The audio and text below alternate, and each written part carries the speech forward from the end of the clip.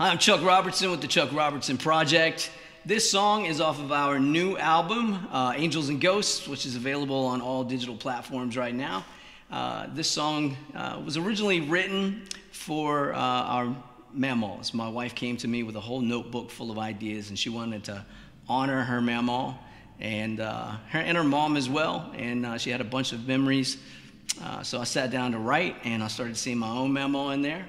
And so we just decided to write a universal song about Appalachian women, and this is called Mountain Queen.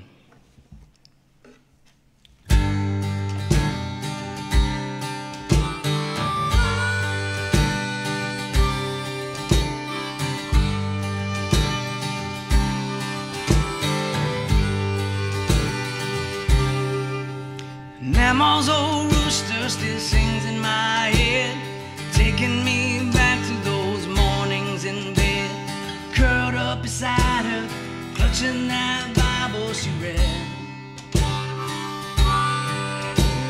Songs of the mountain birds singing their hymns, preaching their gospel from high on the limbs of the trees in that holler.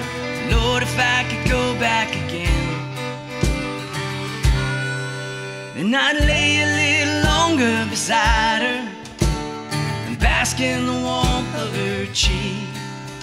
And I'd wait a little longer to wake her, cherish that sweet memory of the matriarch sleeping, like a scene from an old magazine. God bless that woman, that sweet mountain queen. Long live the queen.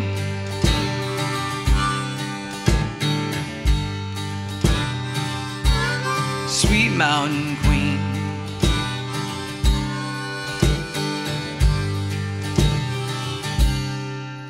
Buttermilk biscuits in a piping hot pan, made with the love of that kind angel's hand. Showed me the old ways and taught me to live off the land.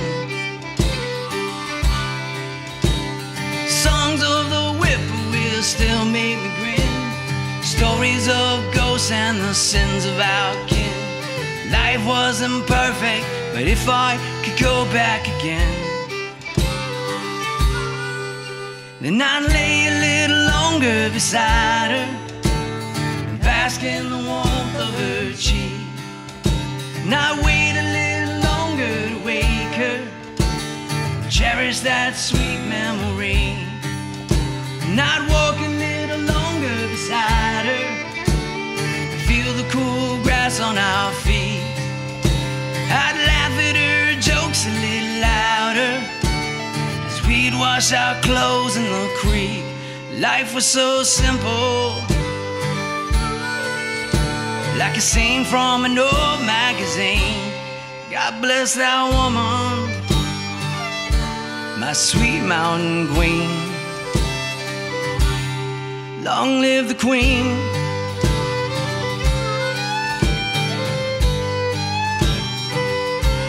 Sweet mountain queen.